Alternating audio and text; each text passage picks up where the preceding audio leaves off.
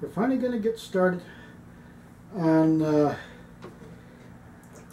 partial restoration of my 760 Power Master. Again, variant 1, Tootsie Roll 4 stock, and the rather flash looking wood stock here. It's got a few scrapes on it. Oops. Got a few scrapes on it. Might leave it the way it is unless I can find some stain. I was thinking antique maple might look nice, because you can see little streaks in the wood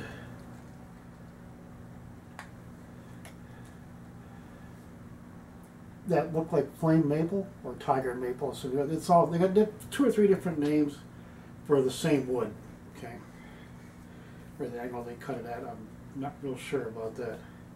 Curly maple is a whole other animal. Anyway, I just thought I'd show you guys this again.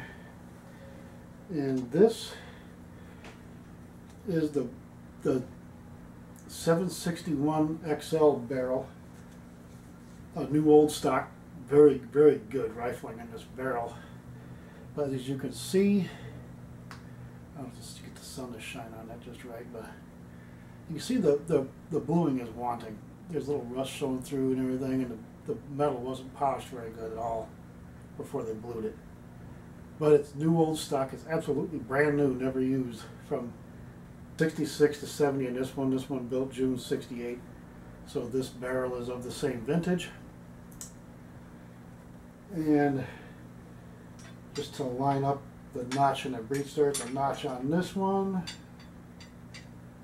you can see all these little holes and whatnot all line up beautifully with where they're supposed to go. The holes for the rear sight, the barrel band with the cap. The date code is on the end of this cap right here, and 1 screw hole for the front sight, you can see right there. And here's the holes for the rear sight, the dimple for the barrel band, and the breech. Okay, that hole there is the port for the gas valve, where it goes, the gas goes through the bolt and behind the pellet. That's how it works. Interesting when you start learning these things, you know. Okay, anyway, let me just refinish that anyhow. You guys can have a little vote or poll in the comments below if you want me to refinish that in like an antique maple stain or not. And of course, True Oil. Make it an all oil finish. True Oil is like a French polish. You use it like a French polish, and its constituents are very much the same, which, as I remember, was varnish and shellac mixed together. Learned that in 9th grade industrial arts. Our teacher was really hip on woodworking and teaching us as children that this was something a guy is supposed to know how to do. So, okay. Anyway, my trial gloves again, and we'll get going on this. I will try to get to the bluing part. I don't know, it's going to take a while to, after I clean it up and then rinse the chemical off in a pail of water I got down there, to then take the cloth and dry it off real good. And I wish I'd have gotten that dang little trigger air blower thing, like you hook up to an air hose on your compressor. Well, I've got an Badger airbrush, and the airbrush compressor they sell. It's about yay big that you run your airbrush on, and they've got that wee little air tools and the little old air jet blower thingy. Great for dusting off model cars or gun stocks when you're sanding them and blowing out all the screw holes and stuff on these things when you're working on them. But we'll come up with a workaround. We do have a few Q-tips left. We'll see what we can do with that besides the Dewey ball bearing handle cleaning rod there. Oh, I can't get a hold of that. I can't get my fingers on there to pull these gloves down. Fits so snug when you've got carpal tunnel and rheumatoid arthritis. You can't get your fingers to clamp down on anything. It's very hard to hold something or hold it tightly. That's my trigger hand too, you know what I'm saying? Just get that to stop rolling. Okay, anyhow.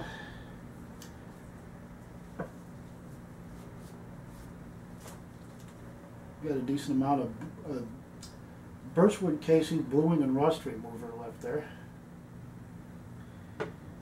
And then cleaner degreaser. I got the perma blue over there, and I might have enough left to do this barrel. I've done a couple of guns worth of blued parts and stuff like that, and you wind up wasting a lot of it because once you pour it in a little cup to use it, it's contaminated by various things in the metal because it's a chemical rusting process, right? So you can't pour it back in the bottle. Which is a dang shame. I need more money to buy chemicals and stains and sandpaper and all that sort of stuff I use besides the seal and piston kits and barrels or whatever I need to restore these rifles. Okay, anyway. Oh, and I also got a few cotton balls left here from, see some stain on that plastic from when we were working on the ramrod for the other show. And these Brownells, like a tan color cleaning patches, they're thick. They're almost like a muslin or something. You know, the kind of material they cover mattresses and box springs with. That's muslin. Anyway, it shows you. So it shows you cheesecloth that says that's muslin. No, I'm sorry, you're wrong. I'm not going to argue about it. This is muslin. This is the kind of material that they made patches out of for their muzzle loaders and stuff out of old mattresses, pillowcases, box spring cover, the cloth on the outside. You know, that's why you never saw those thrown away by the old timers, because they used it to patch their balls for their muzzle loaders. Okay, anyway, it's bluing and rust remover. That's oxalic acid, nitric acid, I think, and sulfuric acid all mixed together. We used to use oxalic acid when we worked at Ford in Brook Park, Cleveland. In other words, that when we still had the foundry, that stuff that looked like rust all over your paint and bumpers and glass and whatever. It's the stuff out of the stacks from the foundry process. It made us mist in the air, and you're breathing that crap. You know, if you find we had filters, and then sometimes when the filter would get dirty, they just shut it off. Then we got the water mist filters, like they started using the steel plant in Moraine here, U.S. Kobe, and see if that little devil do you will be enough. You don't need a lot. I've been doing that with these chemicals, trying to make these bottles last as long as possible. I've got, matter of fact, I only have the big long Kentucky rifle there with the barrel and the tube over there, and the 760 variant one, but I've also got the 760D Pump Master. It's all plastic from April 1998. This is 30 years younger than that one over there. The barrel and the pump tube's rusty, so that's got to come apart. Even though the thing shoots beautifully, and I got my old Weaver V22 on there, old Weaver Dual X. The 22 scope works nice for the ones that don't have a lot of recoil. You can't put that thing on a brake barrel. Forget about it. Okay, let's see if we can get these cotton balls out of there.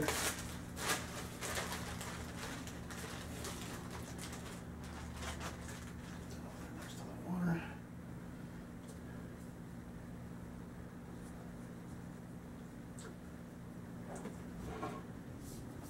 Okay, I think maybe.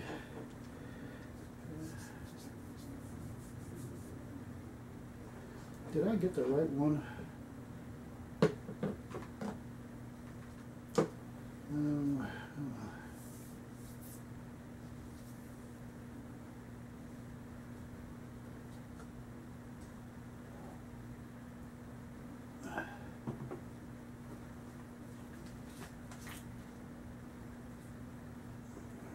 Rust remover, okay. Yeah, I got the right one. Just wanted to make sure. Pick up the wrong, start with the wrong bottle.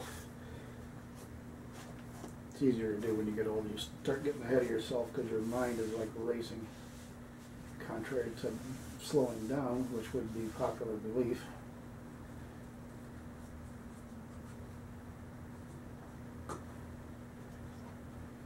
Oh, look at that. Rub it on, let it sit a little bit, and boy, it takes that stuff right off.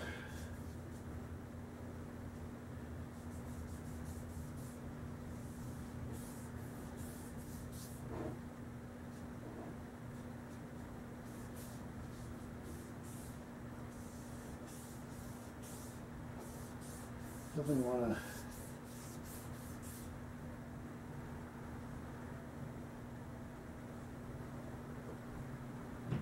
get this cleaned real good.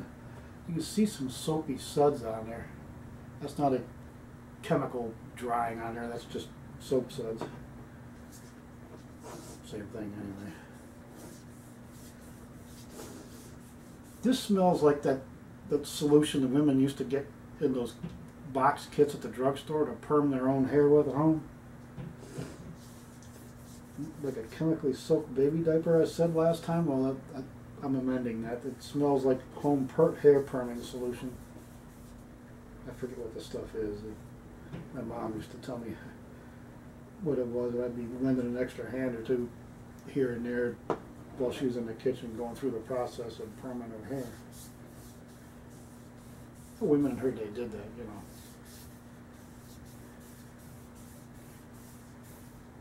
But this one, being new old stock, would be easier to get the bluing off and whatever, a little bit of rust and stuff like that. And this is bluing and rust remover, and yet it does work very well. That 760D over there is going to be the acid test, because that's got the most rust on the barrel of any of them, including the black powder Kentucky barrel over there for the old CBA over here. The long light colored stock sitting in there. We'll get to that on black powder sugar.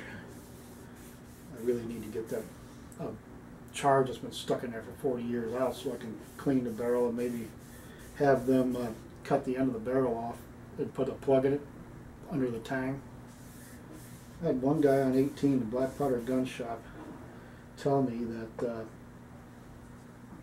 they could put one on. He asked if I wanted to put one on, and when I was there once, way down on Route 18, off of the hell did I do? Take 83 south to 42, and then or 62 or something, and 18 went to the left, not too far from this gun shop, old black powder gun shop, where there was this popular 110 trip destination, an old general store painted white with a gravel parking lot up front. I don't remember the name. If any of you do, put it in the comments below.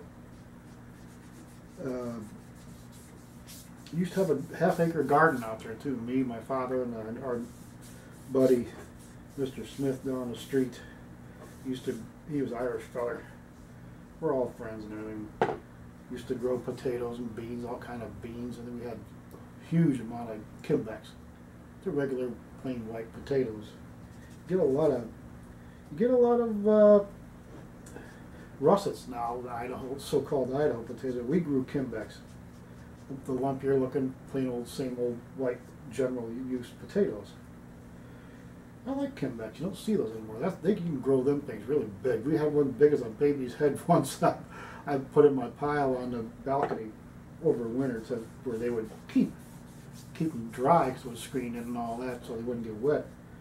But it kept them cool. Like you kept them in a corner of the basement, or like you wrap apples in newspaper, like I did these potatoes. And I put them out on the balcony to stay cool, and they lasted through the winter. But there's one great big baby's head-sized potato, old Kimbeck. I cut that thing up and made sliced potatoes. You know, where you use a little butter and oil and then seasonings to cook them tender. And a good 12, 13-inch pan. It filled that pan to heaping. I barely got the lid on. Just that one potato. And contrary to the old wives' tale, potatoes do not get mealy and they do not get stringy when they get big. It doesn't do any of that at all, ever. The mealy potato is an old one that's getting ready to rot and turn mushy. That's when they get mealy. But just because it gets real big, no. They're perfectly fine. A huge potato is just as good as a small one. So that's a little bowl.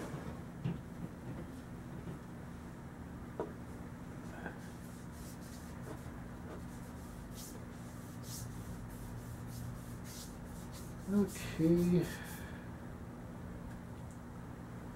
Oh, wait a minute. I almost forgot to do the ends of the barrel.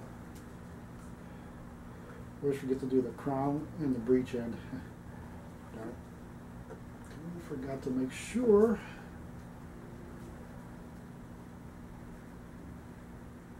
Got the end done real nice.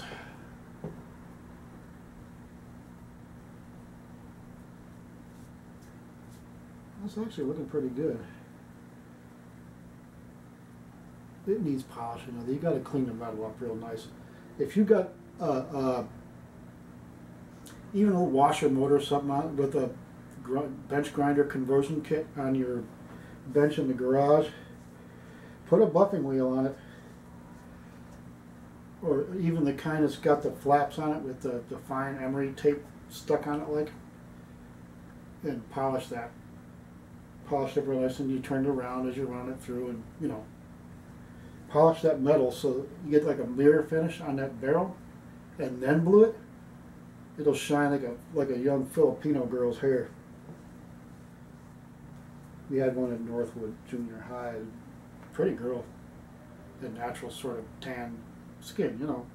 But just like Dad said, when he was in the Seabees during World War II in the Philippines, fighting the Japanese, he said that the Filipino girl's hair was so black it had a steely blue shine like a gun barrel in the sunlight. Well, that's what I try to do, so it has that bluish sheen in the sunlight. I don't have anything to polish it real good, but I do understand how.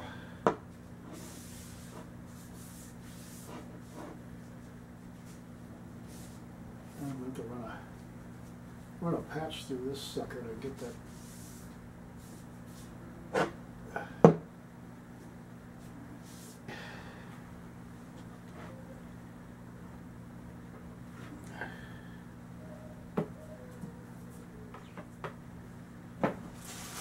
Good thing.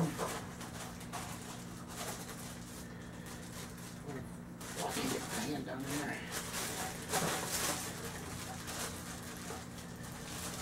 Trying to be careful with that.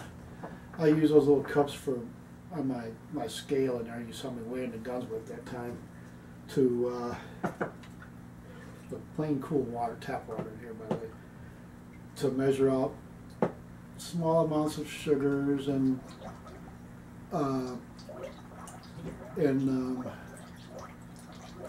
hops and stuff like that when I'm brewing beer on my Brew Vision channel.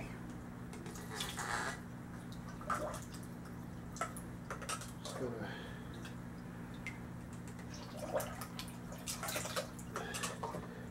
gotta rinse the acid off. when you go to use the bluing solution, by the way, once you get it blued to the color you want, or the depth you want, I should say, you have to rinse it too, because it's a chemical rusting process. It'll make regular brown rust if you don't. So you basically got to use blue and rust remover, the mixture of acids. As you can see, it takes the rust and everything off and just leaves, you see like a brown, a dark blackish charcoal colored mottling on the metal, surface of the metal. That's where the rust was. It leaves that behind. Just like when you're using a mixture of vinegar and water on a car body to get the rust off the surface of the metal, then you wipe it down with cloths soaked, dampened in water to take, and a dry one in the other hand right behind it, to get the vinegar solution off. Okay, you do that, and then you got to dry it off, which we're going to do right now. I got a box with that piece of wood I use behind the backstop, or with the box and the wood on top of this thing you see me using to put my bench rust bags on. So I just use that for a little table over here. Great for an incidental table.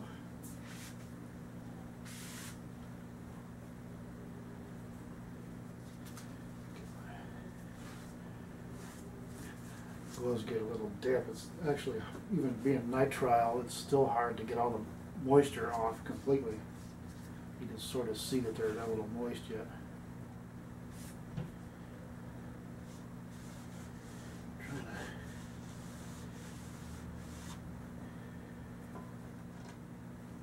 Okay, turn that around the other way.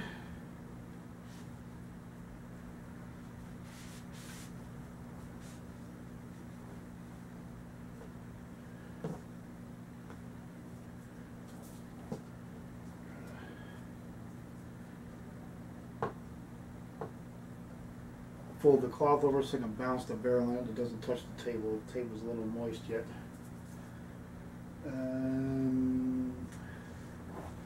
Let's see now.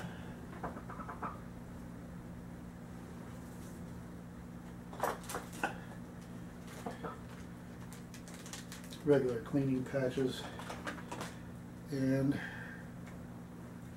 Dewey ball bearing handle cleaning rod, nylon covered stainless. It's got a spear tip jag there. I'm going to patch or two through that thing, see if I can.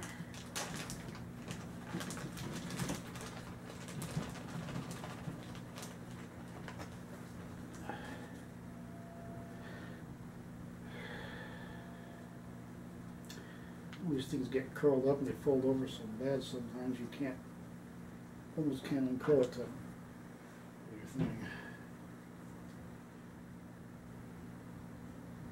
Be careful when you spear the patch, you don't pull it over the end of this thicker part here, the little ribs on it. That's supposed to, the patch is supposed to fold over that as it goes down the barrel.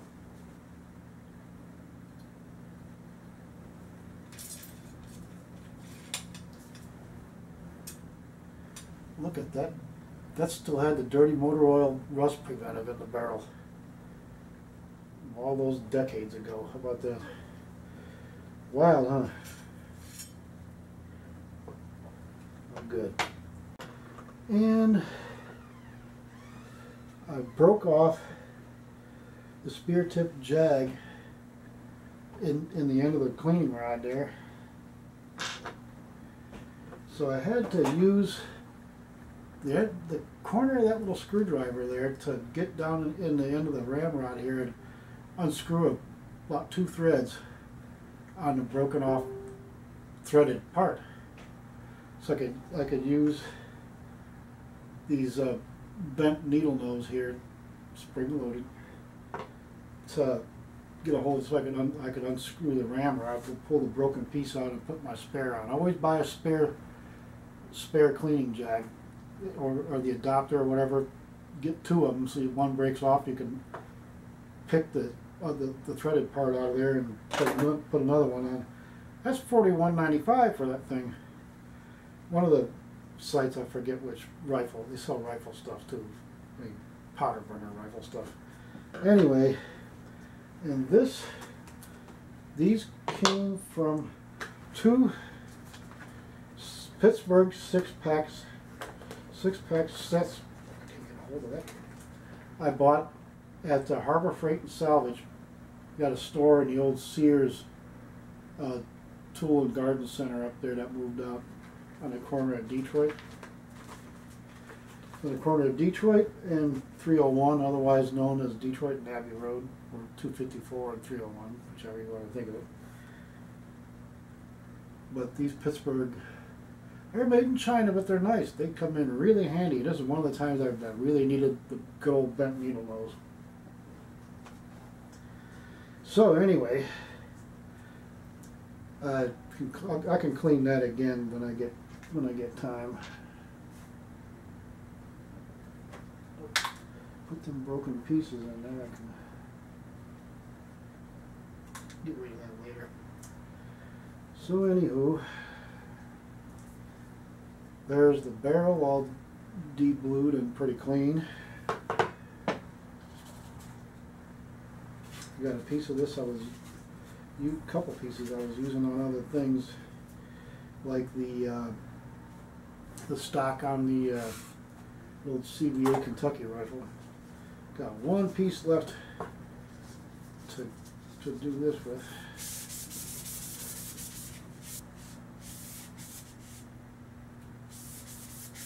But I want to get any of that, I want to get any of this in there that I rinsed off into that water on this after I blew it to rinse this chemical off. You got to keep your rinses and everything separate. One chemical is not compatible with the other. Now when you're looking at this, I don't know if you guys can see that, but there's rings around the metal, like where the cutting tool went slowly like this, but not slowly enough, because you can still see them, like lines on a 33 1/3 record. Yeah, I know that's cacophonic sound to some of you guys, but hey, that's what we had at one time.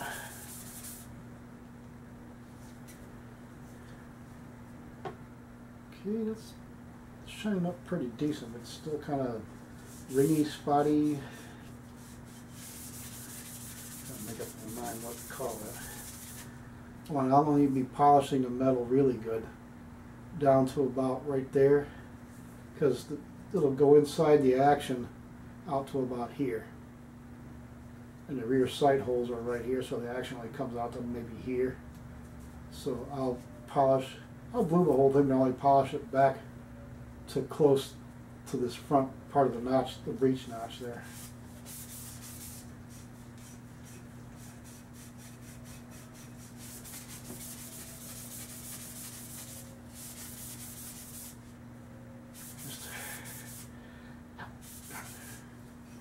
Smarts me to bang your fingers together.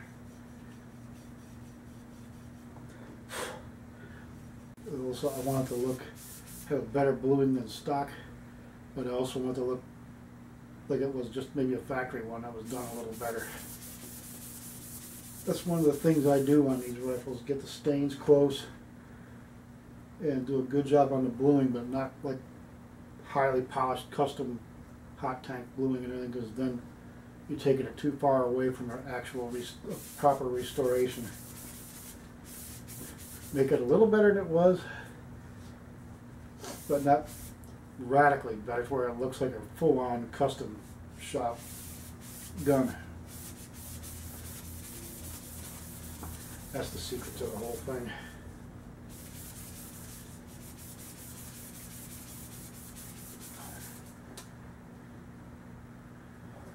That's looking pretty good.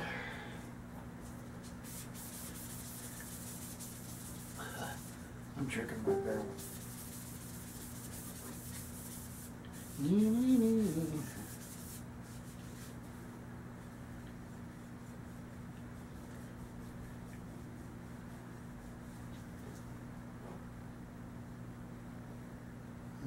that barrel's starting to look nice and shiny.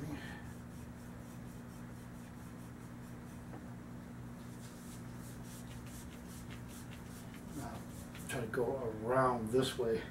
Go like that to kind of get it clean, but go around this way with those grooves to try to clean it up some more. Then we'll hit it with the cleaner degreaser. And then the perma blue. Sounds like I've got about that much left, if that. So hopefully we can get this thing blued today and let it, it's got to cure for 24 hours, so it'd be like tomorrow afternoon before I could do anything with it. Remove the sights from the other one and stick it on this one. Stick them on this one. I think those other sights are in, the bluing's in good enough condition where I can just leave those stuck. I'm only doing a partial restoration on this one. Won't be refinishing the receiver or anything. A little bit of black epoxy or black Rust-Oleum sprayed on a Q-tip to get down in the screw holes where I'm going to mount a weaver rail. I'm going to custom cut a weaver rail or modify one to fit on top of the receiver to put that 4x32 scope that's on the 160 Pel gun now on this 760 V1, so that I can put the center point 6x32 on the 160 since it's got more range.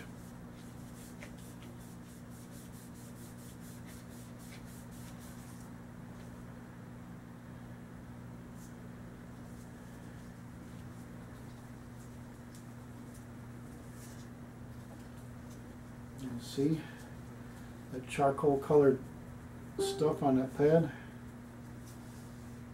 That's definitely pulling some of that over the rust spots where it leaves those charcoal colored sort of dimply speckles. That's the base where the rust joined the metal, as near as I could explain it to you. You're sitting here looking at it, you can tell.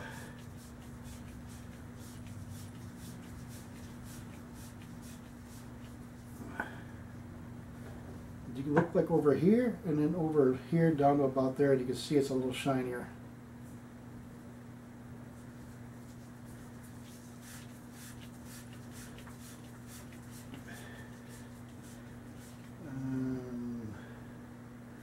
Well, there is a piece of sandpaper in there. I might just, as you can see, down to about right there. Over here, this is the front of the barrel, and look to that side, and you can see it's a lot shinier than over here.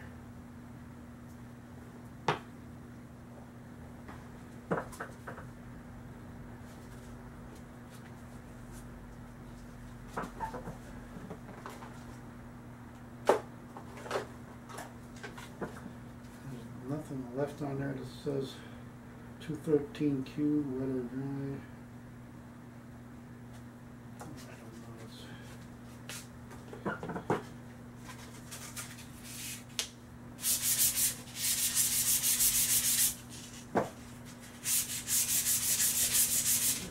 Don't need to do the end of it, that's shiny enough, but I'm gonna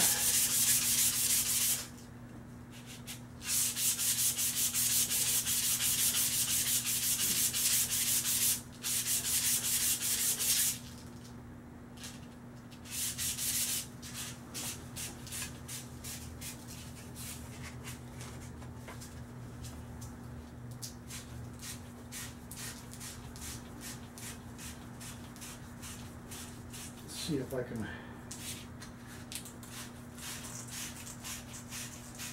get this finer stuff. This has got to be 400 or 600 grit at least. Let's see if I can.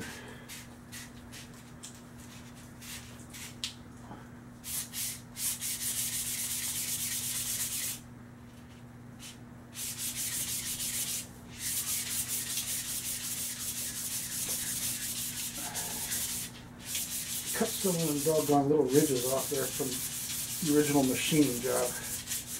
They didn't take one really slow cut to make a finer finish on there with the machine tool itself. The actual little stick with the bit cut on it. Or they got a thing that holds a square one like we call diamonds, because the corners had the sharp edges cut out, and you can turn them around and use them 4 to 8 times depending on how they were made to do the cutting. But they want to crank these things out, so naturally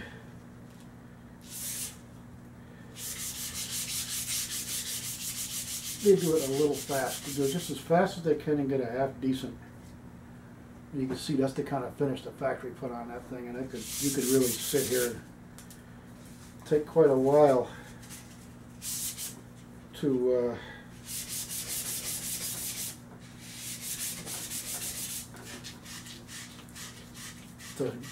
sand that out of there and get it smooth and polished and everything. I'm just on a lathe like I use emery tape and get it done in no time.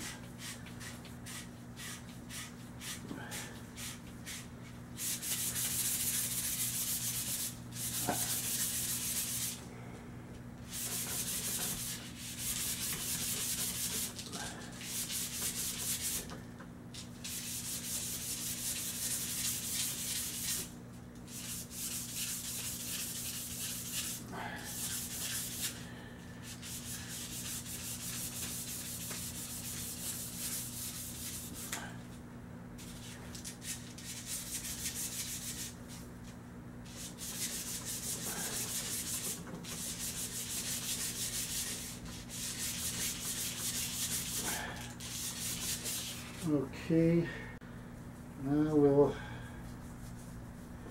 wrap the clean end of the pad around there, and we'll set the barrel on a cloth down there.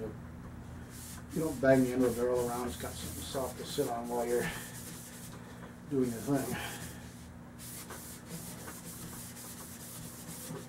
So you can see the kind of shine that's getting to it. Looking a little better. Still looking stock, but a little better.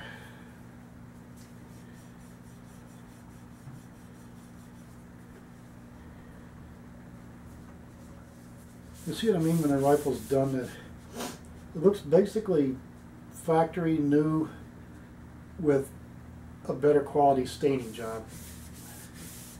Using the original stocks, you know, stuff like that. So the receiver and the trigger and all that's going to be original finish on this thing, because some of those are alloy, and you can't blue alloy, you have to paint it. Since bluing is a chemical rusting process where the chemicals are designed to react with the steel. Steel, iron, you know, either one.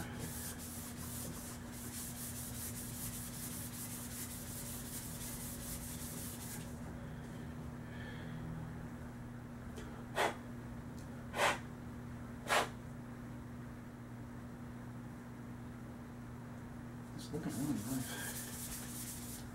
It'll actually feel a bit smoother too. Don't feel so ridgy.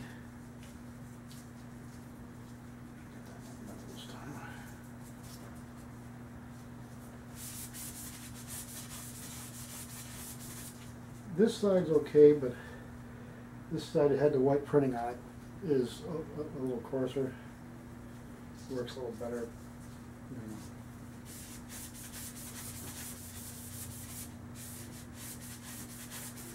Just trying.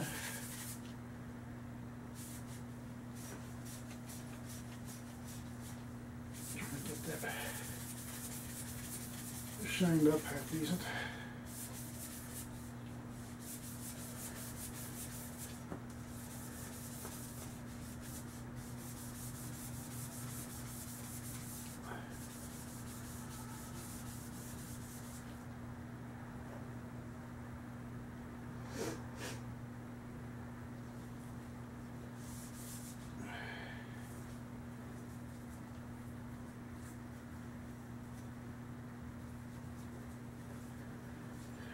Okay. Now let's see if I can get down in the breech notch here and polish up the flat parts, because you'll see that.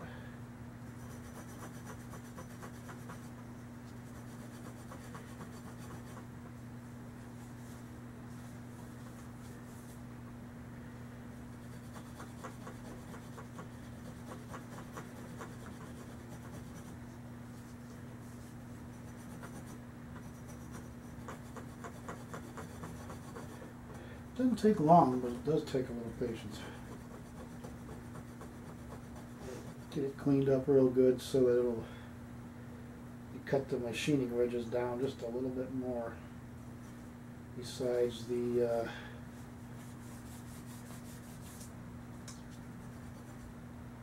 all those little speckle marks from the rust and whatever pitting might have been in the metal. They didn't want to use too much time on too many machining steps, because if once you do that, then you're spending more money and the cost goes up.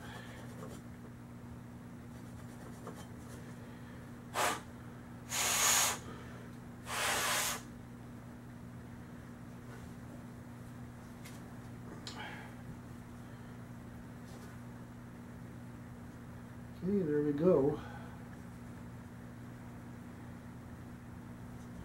Cleaned up pretty decent. Turn it around to the clean side, which is a hair smoother. Go over it one more time just to make sure.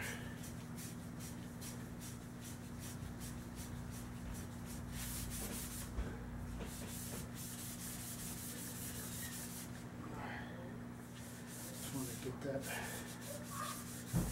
cleaned up real nice.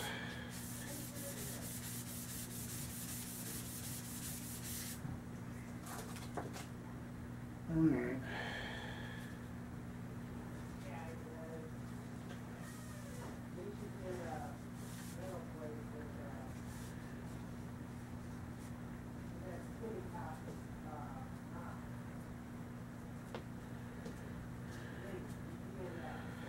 Oh, I can't.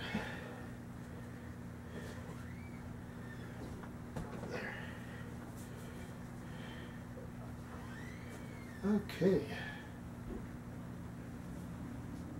there we are. That's the front of the barrel over here. You can see the one screw hole there for the front blade sight.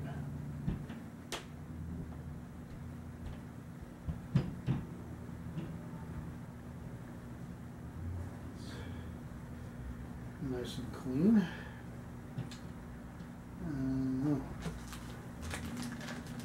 Okay, and time for a cleaner degreaser.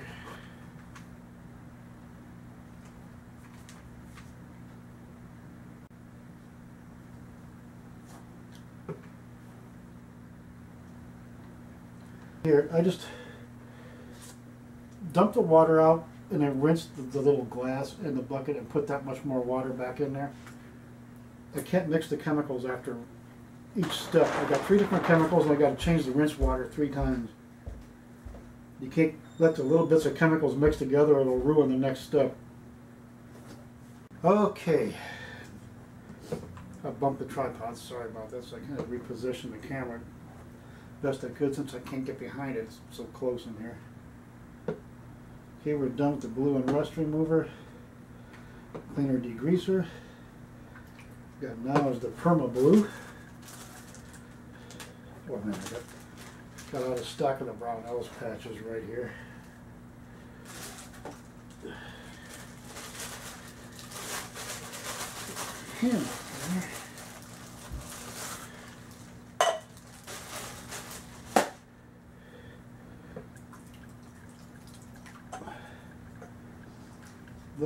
Little hefty plastic bathroom cuts you get from the grocery stores down right handy.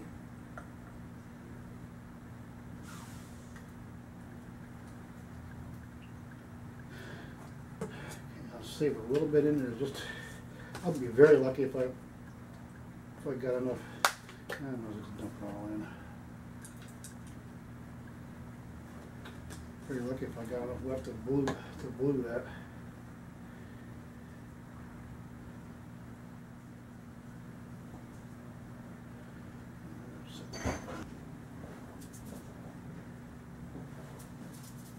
Number one, sent home from work.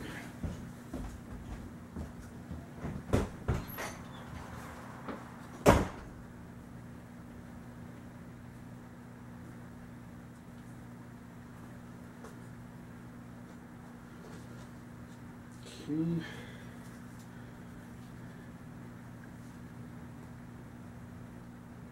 Works pretty quick.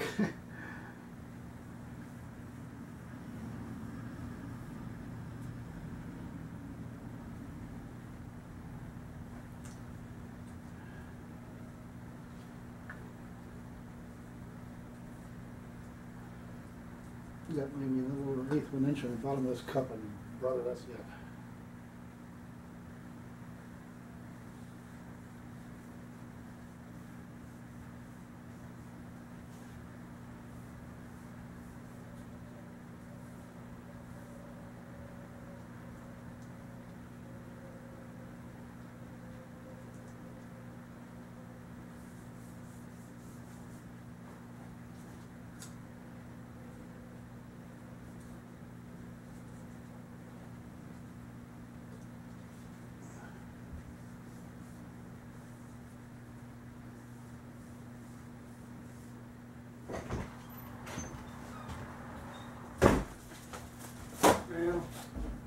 Alright.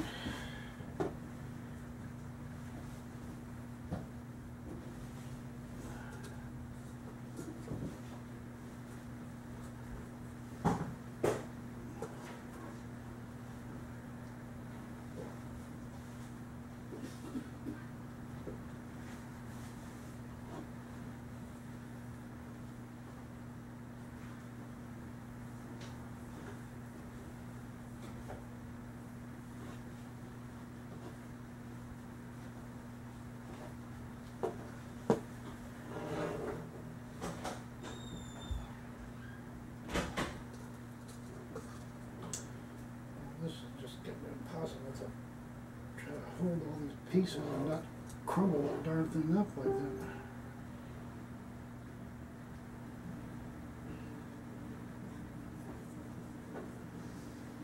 This one smells like a funky baby diaper.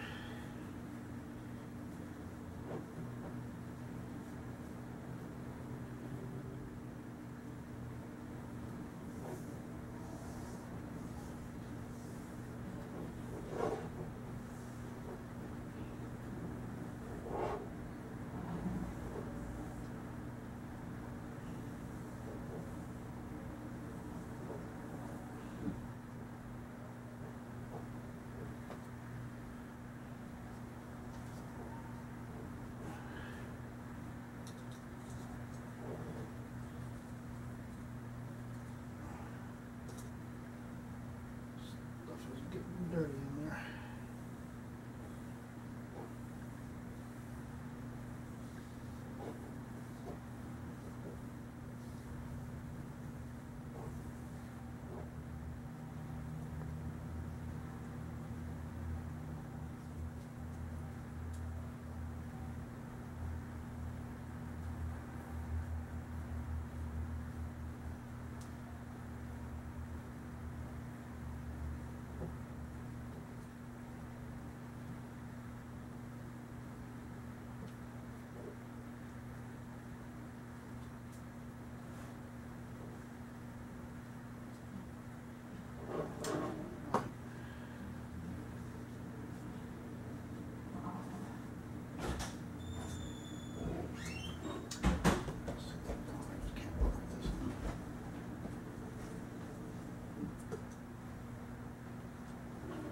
Wish I had some more of the perma glue left, don't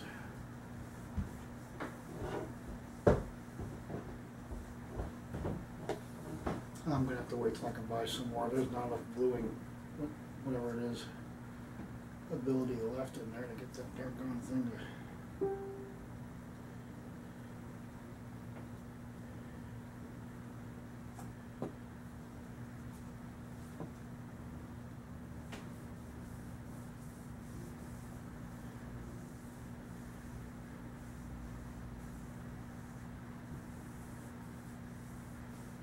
just not getting any darker.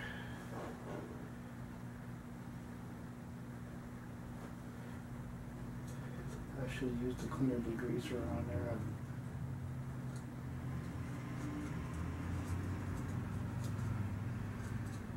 Make sure that got a little.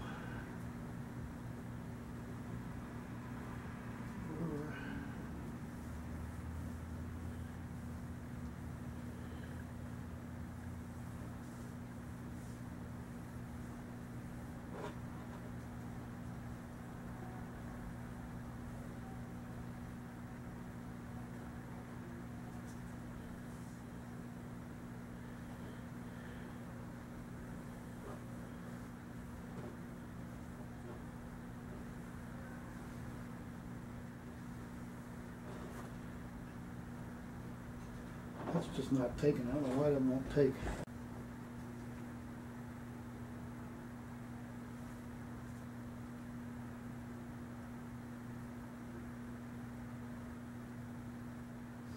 I don't have enough left. I just simply did not have enough of that stuff left. I thought I might, but I don't.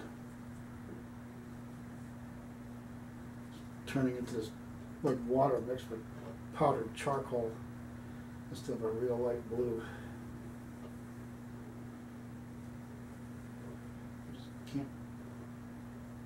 I can't get it any darker, I really can't.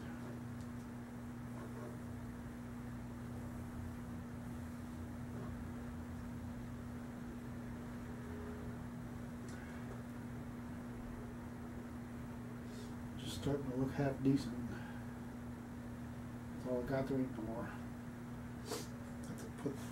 Have to put off finishing bluing this thing until I can get somebody to buy me another bottle of Perma Blue.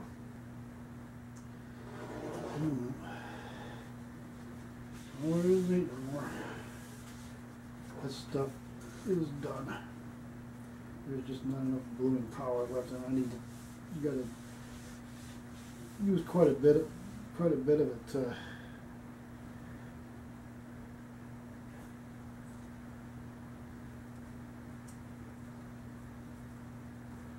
get that to blue out of it. Can't get no more out of it. Trying to keep it wet with the stuff, thinking it would make it rust, do the chemical rusting thing somewhere, but it's not. It's not getting any darker.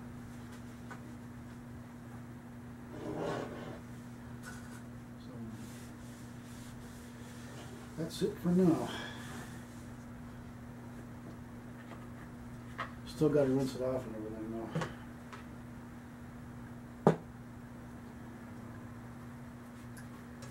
And of course, run some more patches down the barrel to get that all cleaned out.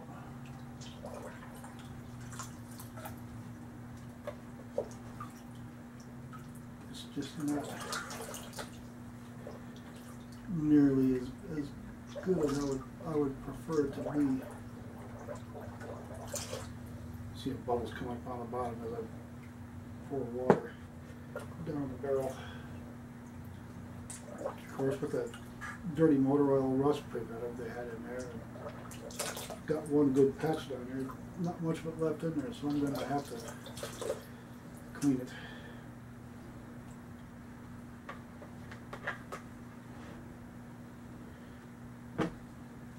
Okay.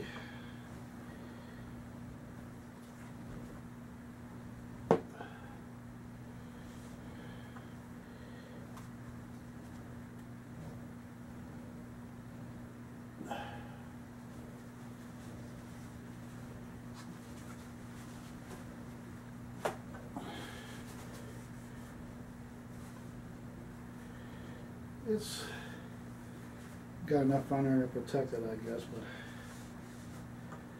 not enough to be a good job.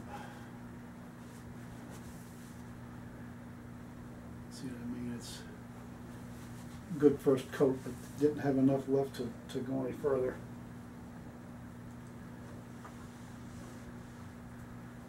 And what are you going to do?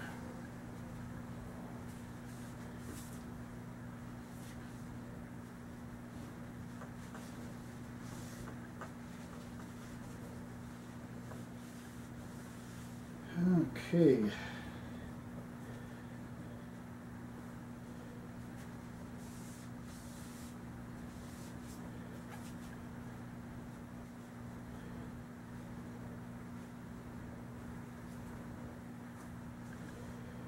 Try to clean the barrel out inside.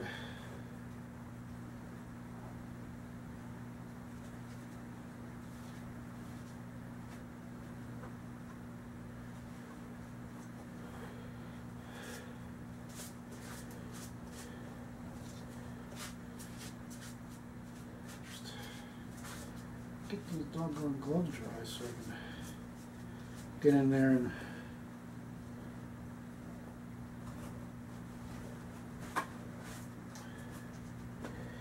I had some more of those mechanics paper towels, but I don't.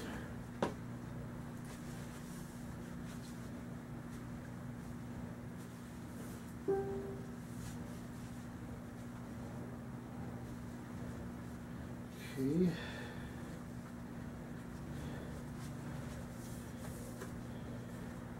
And there's the first coat of bluing. You still see the metal shining through. Too much though is the point. There's enough to start but not enough to finish. So we'll have to take it up again when I can figure out a way, maybe use PayPal credit to get some more of the perma blue. Another bottle of perma blue definitely, and maybe some antique maple stain to redo the stock. I might just redo it. The scrapes and stuff on the buttstock. And where I broke it needs to be sanded down anyway. So that's it for this episode. So good Lord willing, the creeks don't rise. We'll see you again.